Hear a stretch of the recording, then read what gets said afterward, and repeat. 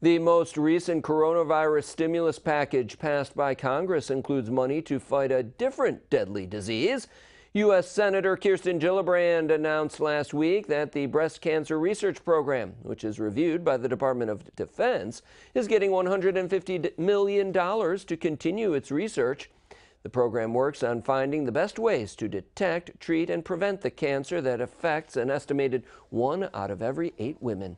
Gillibrand says the program is important because it has led to groundbreaking discoveries about breast cancer and has even led to new treatments for the disease.